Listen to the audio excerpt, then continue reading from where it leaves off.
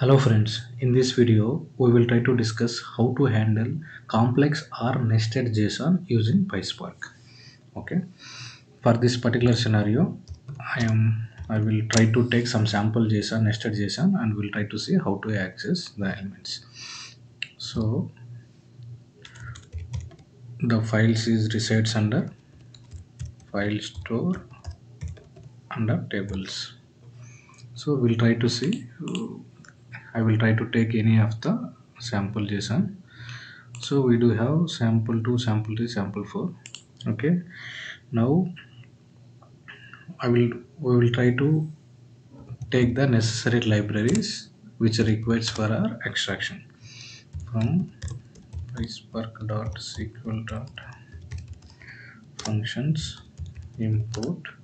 So we do require explode comma call, these two functions which we require, and we will try to read the JSON file now. Spark.read. So basically this is nested or complex JSON, right?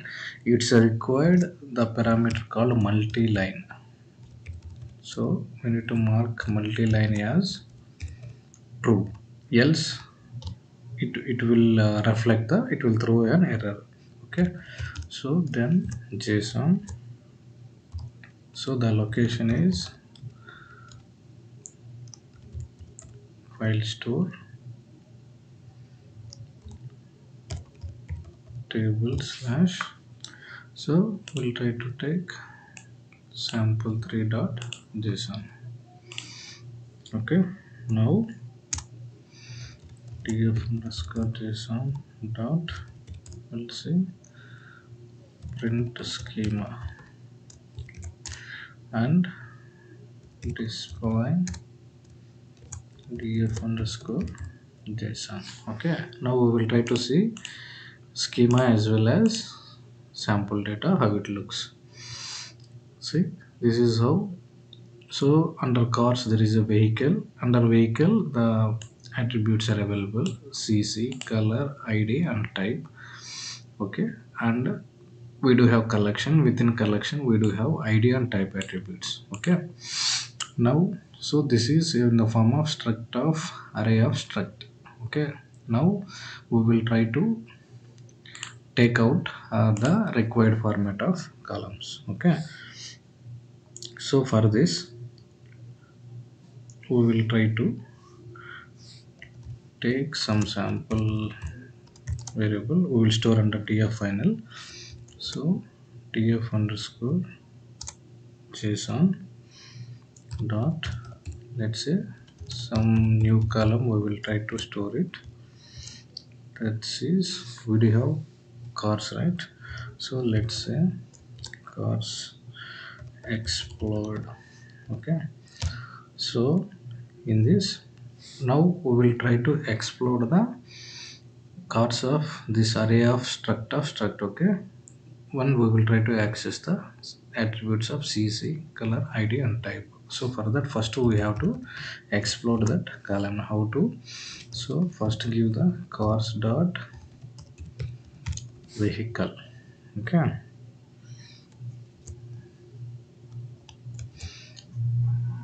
start vehicle. Now dot with column. Okay, now let's say cars underscore cars, let's say cc. Okay, now what is our first attribute here? Cc, right? So now let's take off call of. So after explode we are storing under this column, right? Try to take that, followed by what is the call name? cc. Okay, first attribute is cc. Now dot with column, let's say car, but the second one is co and color. Okay, now let's take cars underscore explore dot color. Now let's try to access the third one. So just try to copy. We'll try to paste it here. Third attribute is ID. So color dot, let's say ID. Let's take this again and apply.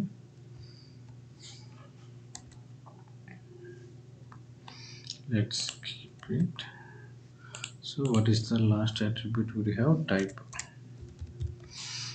So keep it type here. Okay, now let's handle. Now we will drop the cursor explode option. Now we don't want.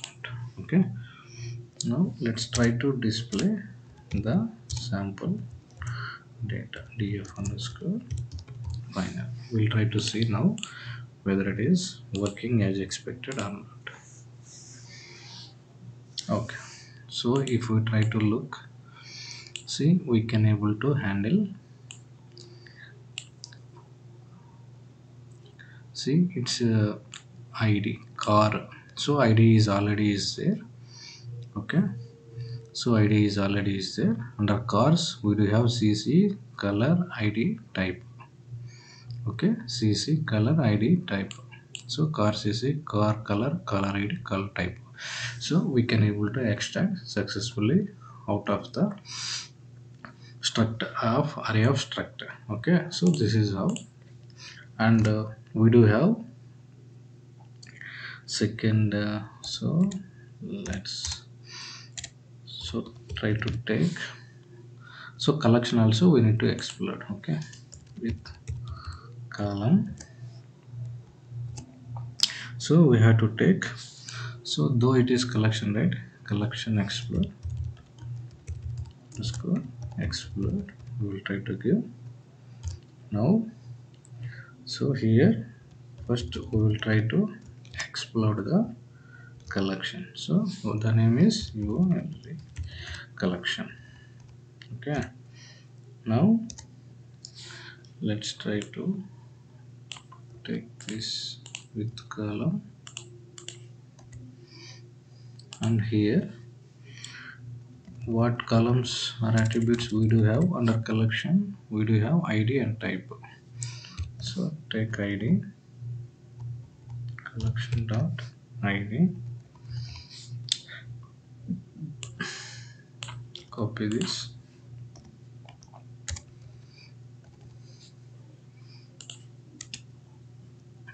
ID and type.